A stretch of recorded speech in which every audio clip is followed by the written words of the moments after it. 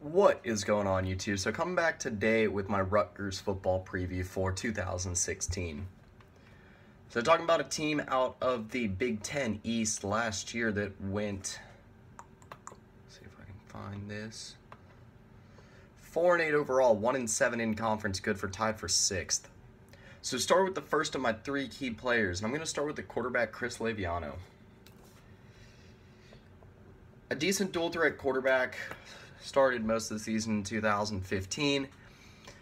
I'll talk about this a little bit more later with the transition, but they are moving to a new offensive style this year, more of an up-tempo type attack, relying more on the passing attack as well. Drew Mehringer coming in, new offensive coordinator. Him and Chris Laviano are going to have to mesh for Laviano to have a successful season. So my second key player moving over to the defensive side of the ball is Darius Hamilton. I believe struggled with injury last year and comes back this year as probably not only the best defensive tackle or defensive lineman on the team, but probably the best defensive player. This is the defensive line that will probably be the strength of the team. They start 3 seniors and 1 junior, and they've got depth behind all those guys as well. So this segues pretty easily into my next key player, which is Kemoko Turay, a very talented defensive end that has spent most of his career injured. Right now, I think he's sitting behind Julian Pinnick-Odrick on the depth chart. But overall, if both of them are healthy, I think Turay is going to get more of the playing time. Again, this can be a very good defensive line as long as all of the players can stay healthy. That's one of the big keys to Rutgers season that I did not mention in my X Factor. Speaking of X Factors, my first one is the new offense. I mentioned that earlier. New offensive coordinator, new offensive system. No clue how they're going to handle it. Josh Hicks and Robert Martin, running back 2 juniors, are going to be very key for the offense this year. They were okay, but not great last year. They really didn't get much production out of any of their skill positions. Janarian Grant is also going to be a big name to watch out for in 2016.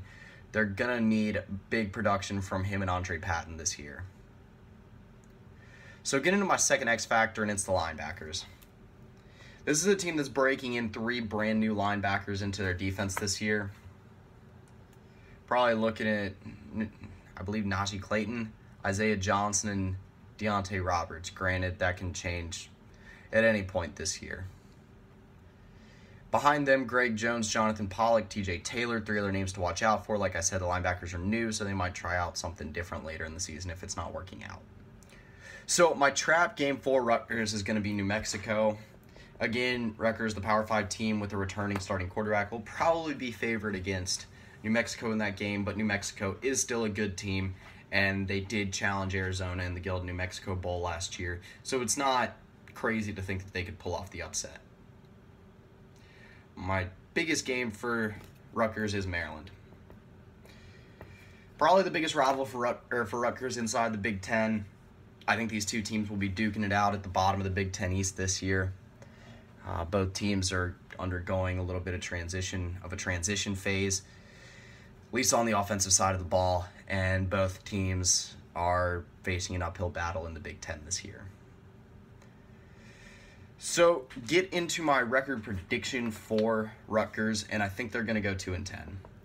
I think Rutgers is actually on the upswing. I kind of like the move that they're making with the offense, but this has been a team that really hasn't had a great season since they started out 9-0 in 2006. Like I said, I think you're headed in the right direction. If you're a Rutgers fan, I hope that's good news to you. Again, the up-tempo offense, it's just a trend that's happening in college football right now, and I think it's a good way for Rutgers to go, considering they can recruit pretty well in the Northeast. So that'll pretty much do it for my Rutgers preview for 2016. I'll be coming back later with my Cal preview, and that'll wrap up today's previews. That's pretty much it. See ya.